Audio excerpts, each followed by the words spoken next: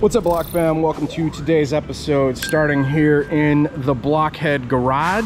If you guys are looking to get any service on your motorcycles, blockheadgarage.com. In today's episode, we are going to be comparing two motorcycles again. We made an episode like this previously where we compared the Yamaha MT-09 and the Sportster S. We hurt a lot of y'all's feelings apparently in that episode. I'm not going to apologize. In today's episode, we're comparing two bikes ergonomically a little more similar, obviously, than those two. So we've got the MT-09 SP. This is a 2021, and we have a 2022 Indian motorcycle FTR1200. Joining me in this comparison video, we've got Eric Baggerbro. You guys know him at Baggerbro. Traditionally rides something with bags, but in today's episode, he's riding more of like a naked upright. Got my book bag in the truck. Oh, book bag? Throw your book bag on so you'll still be Baggerbro? You'll be book Baggerbro. All right, so right off the bat, in terms of comparison, we're gonna go ahead and display on the screen right here over these two bikes engine size. So we've got an 890cc versus a 1200cc, 3-cylinder inline versus a V-twin. Prices between the two. Significant price difference, especially in terms of the model. So the MT-09 SP is your top tier model versus yeah, the FTR is a little bit more costly. It does come with a lot of goodies too. The Öhlins front end, the Brembo brakes, the Öhlins single monoshock, Akrapovic exhaust. Now this model is outfitted with Rizoma mirrors. We also have touchscreen, full color. Fancy. Beautiful. You can switch gauges and all that stuff, change modes. This one, bit of a smaller screen, but also full color, not touchscreen though. Fuel tank capacity will display right on the screen. After this episode, we are going to do a dyno battle against them as well, just to see. We'll be able to show you guys like how the power delivery is on both of them. Additional comparisons, you do have monoshocks on both. You do have inverted shocks in the front on both. Dual disc also on both. However, this one on the front has Öhlins inverted and Brembo dual disc brakes. Brembo in the back as well, and Öhlins here as the monoshock. This one, you have KYB adjustable front inverted shocks, also dual disc, but not Brembo. The brakes on this thing, I will tell you right off the bat, are a little lacking, but I've heard if you change out the pads, it actually upgrades them quite a bit. You do have a single on the back. Another big difference between the two is this one does have a quick shifter and an auto blipper, so you don't need to pull clutch in if you're under heavy load to shift up, and then if you're between certain RPMs, you can also auto blip down, and it will basically automatically rev match for you without having to pull the clutch lever in. Unfortunately, the FTR does not have that, but the power delivery is much different on this thing. Now, a lot of you guys might be saying that the FTR is going to win versus the MT-09 because of displacement. A lot of y'all got really upset in that last episode, the fact that like we compared a bike with a larger displacement, but it was a Harley, so it shocked a lot of you guys. I think that's why a lot of y'all's feelings got hurt.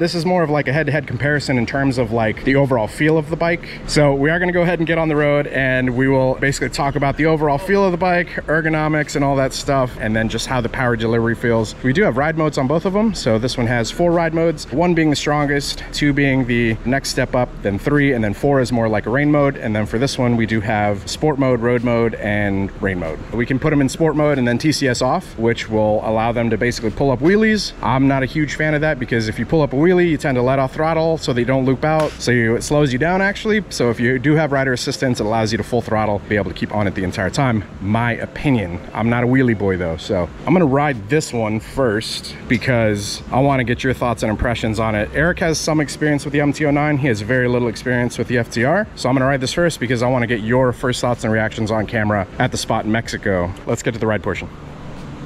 Oh yeah, real quick, I almost forgot before we leave this garage. 2 things I forgot to mention. Number 1, we're giving away this motorcycle over here. If you guys want to get a chance to win it, head over to blockheadmoto.com, sign up, select the tier, and you're in. Beautiful old school style chopper, sucker punch Sally, custom paint job, custom front end from TC Bros. Just absolutely beautiful bike. So we're giving that away in about 2 months. Also, the second thing I forgot to mention, this episode brought to you in part by Senna. So we're going to be using our Sennas to communicate. I'm going to go ahead and turn on mesh mode, connect up with Eric. Show you guys how fast this thing is. Mesh intercom on. Open mesh channel. Bam, that's super quick. Yeah, it was crazy. Like right when it on, I was like firmware updated. Nice. Because you know, I have the 50S comes with that. Yeah, automatic update cable. I love that, dude. Hell yeah. I never have to do it. If you guys are interested in the Senna, how we talk to each other, link down in the description below. Be right back.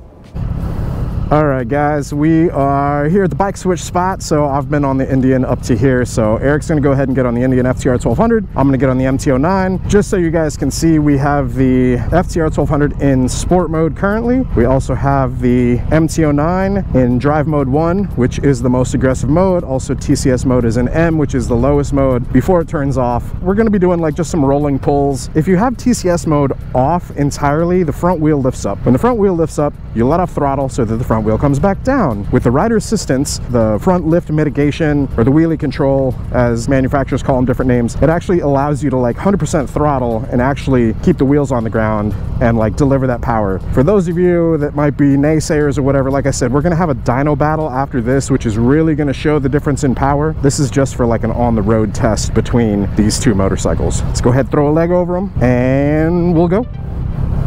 So the first thing I'm noticing, like the same thing I noticed whenever I got onto this bike after the Sportster S, is this bike is so much more lightweight, dude. And it's the same with the FTR. So the FTR, weight difference between the two of them. Center of gravity is noticeable as well. So the fact that they're both naked uprights, or this is like a flat tracker, a lot of torque on that thing. Yeah. The ergonomics on them are incredibly comfortable. So how tall are you? 6'2"? I'm 6'1" and a half. 6'1" and a half. Very comfortable seating position. I mean, they call them naked uprights because there's no fairings on them, so they're naked. You're sitting upright. I'm comfortable. I'm definitely noticing, I just got off the MT-09. The engine on this is definitely more buzzy. Yeah. Whereas the MT-09, that triple is nice and smooth. True. You know, I don't mind the vibrations. It feels nice. You know, I feel like I'm on a lazy boy, kind of.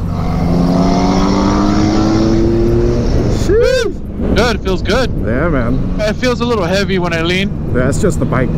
Is it? Yeah, I'm telling you. Okay. It's noticeable. So like whenever we get up here to the gas station and we switch over, like Okay. you'll see like throwing a leg over this one, it's noticeably different. Sounds good. Yeah, Indian did a good job on this bike. I really, I like this bike a lot. I'm not an Indian fan, but this bike right here, A+. Dude, I'm a big fan of the FTR. Yeah, dude, this is a badass bike. And then they got rid of that weird 18-inch front and back, that flat tracker thing. Right. I mean, it's cool, but you have to, your tire choices were super limited. I like what they've done. Yeah, the fact that they like made it a more common tire size is beneficial for the consumer. Definitely. Yeah, they listen to the customers. Okay, bike life problems behind a trash truck. Yep. Gross. You ever get trash juice on your block? Oh yeah. Oh yeah. I mean, if you ride motorcycles, it's just one of those givens. I think I'm gonna just right behind you right now. So perk of the FTR over the MT-09, auto canceling blinkers. Nice.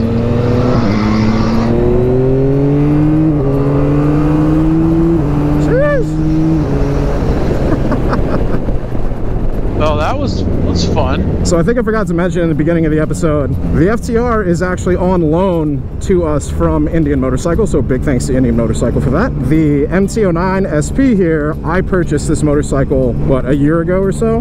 Yeah, about that, yep. Got about almost 3,000 miles on it, loving it. It's due for some maintenance here soon. One of the reasons that I bought this motorcycle is the value of it, the bang for your buck. The amount that you get in this thing is just ridiculous. I mean, you've got the full color display, you've got cruise control on it, you've got a quick shifter, an auto blipper, you know, the amount of power that it delivers.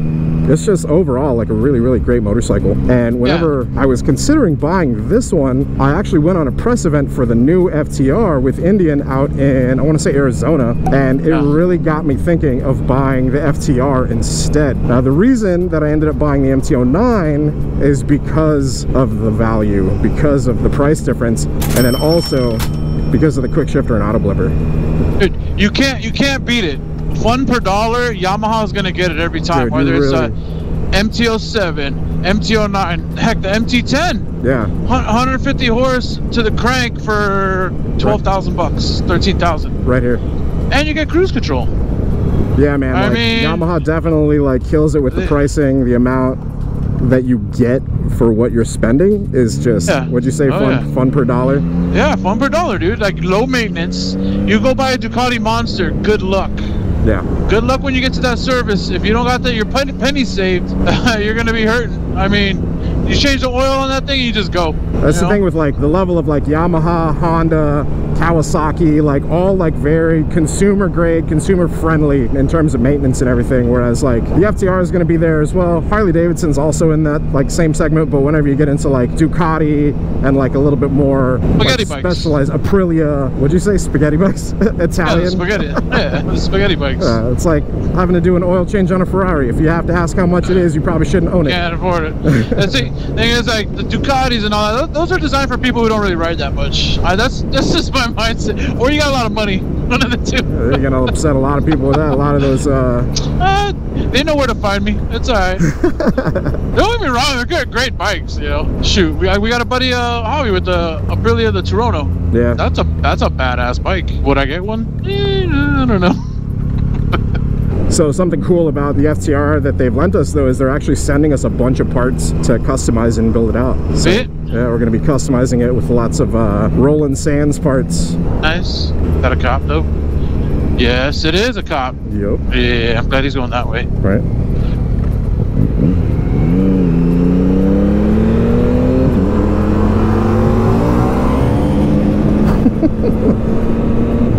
Crazy how just like immediately quick that bike is. Because it has stock exhaust, you don't really like hear it too much, and it's just like gone. She's got some get up and go, dude. I had to white knuckle that to like stay on the bars. Yep. I'm a little top heavy, so you got to really hold on. Same. So in the last video, one of the things that the comment section was mentioning in that comparison video was lean angle. So basically the handling between MT-09 versus Sportster S. The handling between an FTR1200 and a MT-09 is going to be similar, but not quite the same. I feel like the MT-09 is still a little bit more flickable, handles those curves a little better. If you're worried about lean angle on these bikes, you're on another level, I think. Exactly. You should be on the Moto GP bikes. Yeah. Do it real quick if you want. Yeah. 3, 2, 1.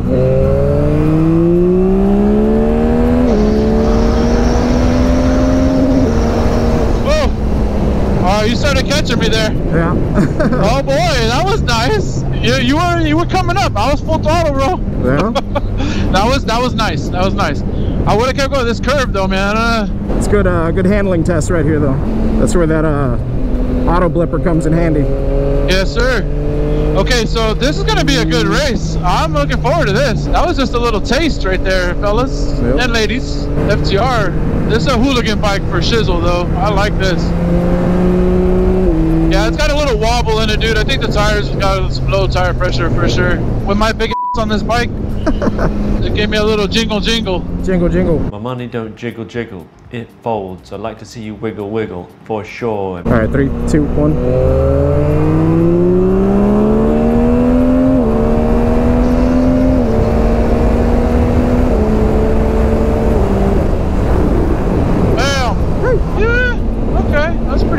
MT-09 definitely keeps up a lot more than I thought it would, especially for the displacement.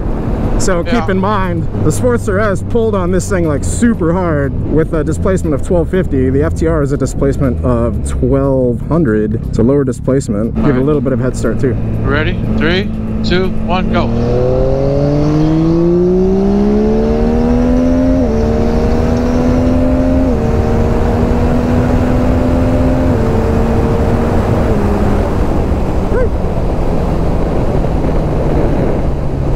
Was that? Very similar. We were pretty much keeping pace with one another, actually. Okay, so since I was a little bit ahead of you, that was pretty much even then. A little bit, yeah. That's good that we do it that way because we can't see what's happening on my end. Yeah.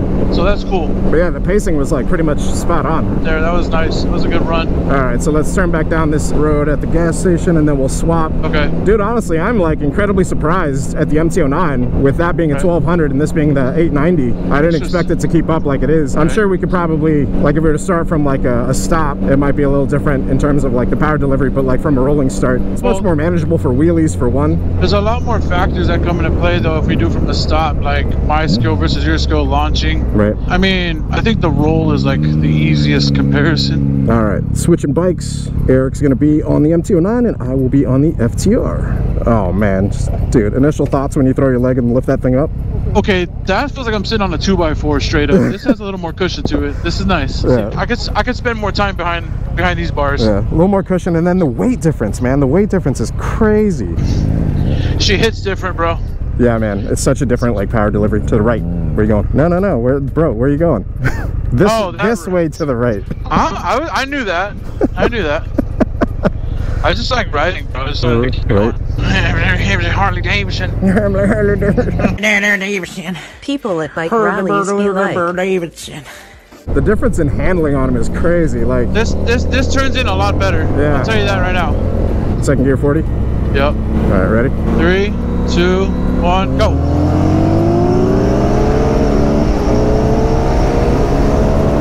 I gotcha.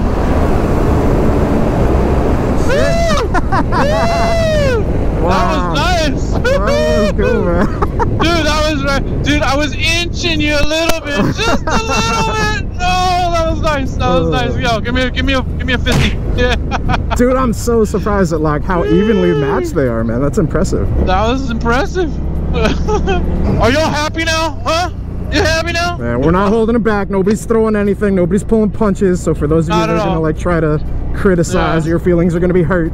They're incredibly evenly matched. Like I didn't expect that. I expected this one to be like, you know, killing the MT-09, honestly. Okay. When I was on the throttle, it felt like the front was floating. That quick shifter helps a lot.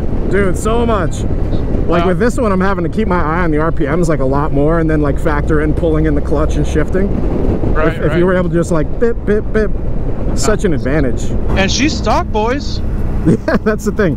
Totally stock. I mean, obviously, engine-wise, do have like fender eliminator and some crash protection and stuff on there, and then like the little front wind deflector.